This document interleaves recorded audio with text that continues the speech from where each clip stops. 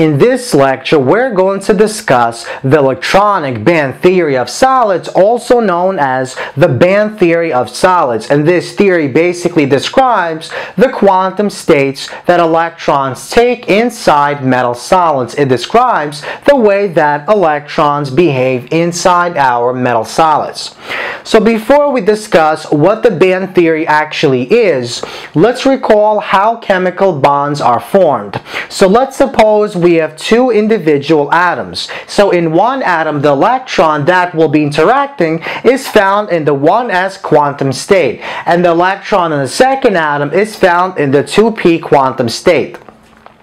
So we basically have our two atoms, and we bring those atoms close to one another, and eventually when we bring them close enough, their electron distribution or electron probability densities will begin to overlap, and that will form our chemical bond, which will form our diatomic molecule. So basically, the two atomic orbitals of our two atoms overlap to form this new electron cloud that we call the molecular orbital. And because we have more space inside this molecular orbital for our electrons to actually move around, that means by Heisenberg's uncertainty principle, more space means that our energy will be lower. And so that means the formation of this molecule creates a system that is lower in energy and therefore more stable than the energies of these two individual atoms.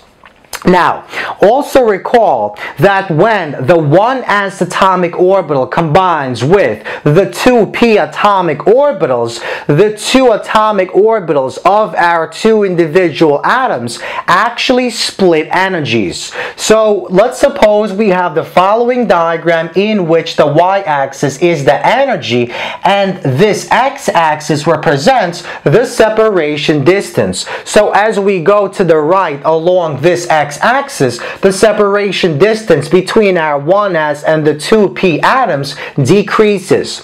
Now, in the beginning, the 1s orbital is lower in energy than our 2p orbital.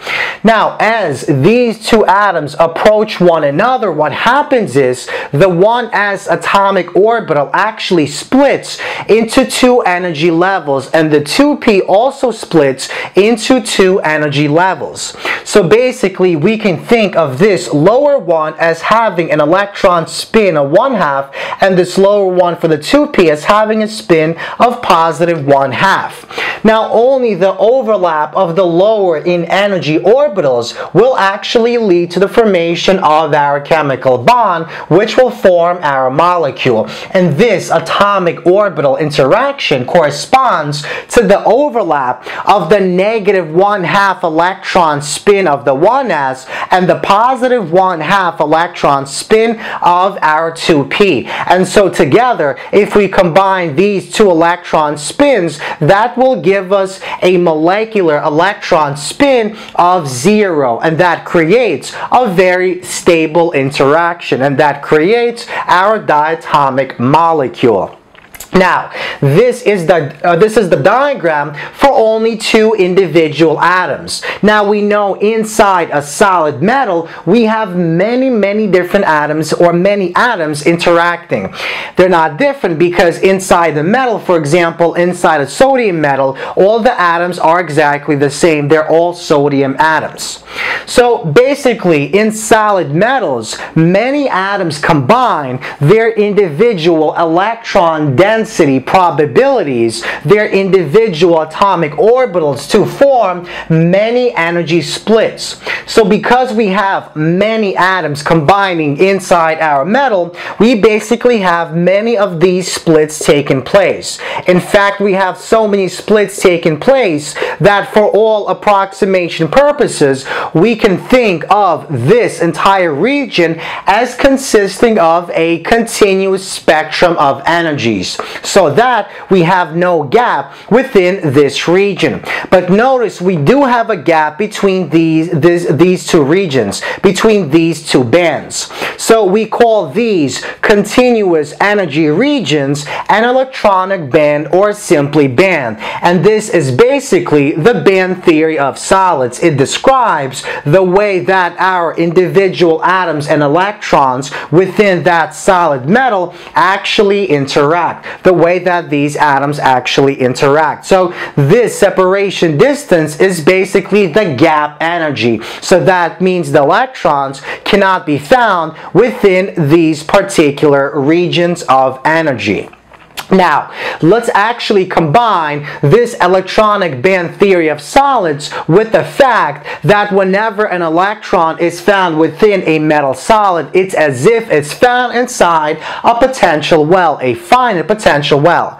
So recall that electrons in metal solids are essentially trapped in those metal solids. And we can imagine that the metal acts as if it was a rigid box, as if it was a finite potential well.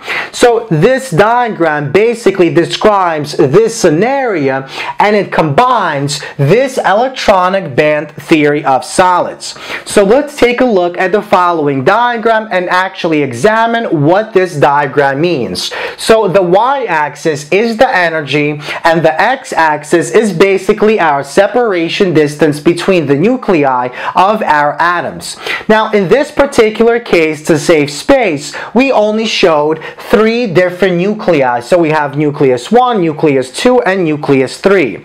Now our electrons can be found around that nucleus. And notice the electrons that are found closer to the nucleus are lower in energy and therefore more stable. Now, these blue regions basically show the allowed energy quantum states that are described by these continuous bands. So we have band 1, band 2, band 3. Now, there are actually many more bands that exist, but to save space, we're not going to show all of them. Now, these blank regions, these white regions between our blue bands are basically these energy gaps. These regions represent our quantum states in which our electrons cannot actually be found in.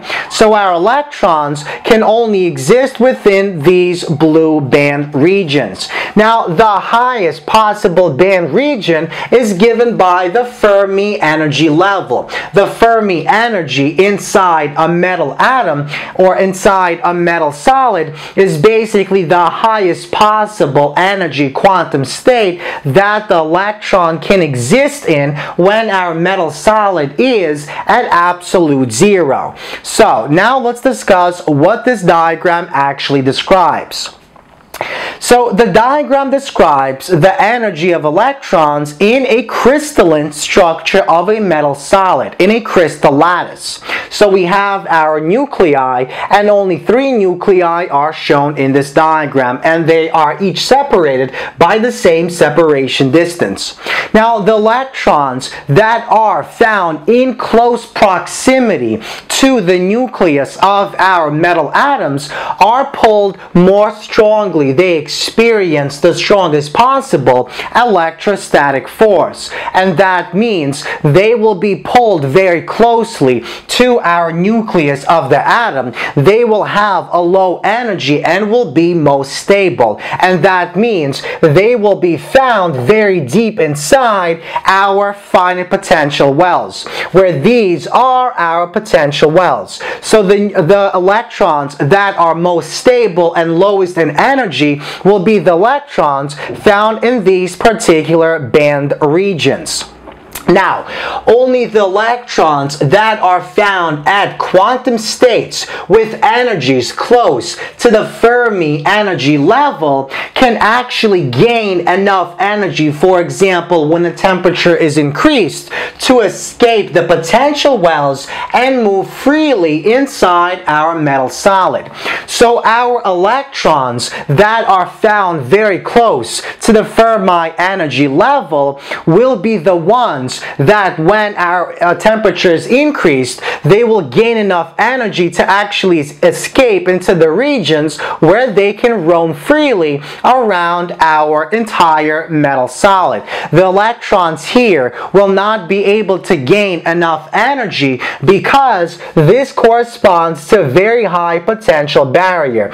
So these electrons are not the electrons that will roam freely, but these electrons are the electrons that will be found in the inner shells around our individual metal atoms. But the electrons found in these regions are the electrons that will roam freely around our entire solid metal.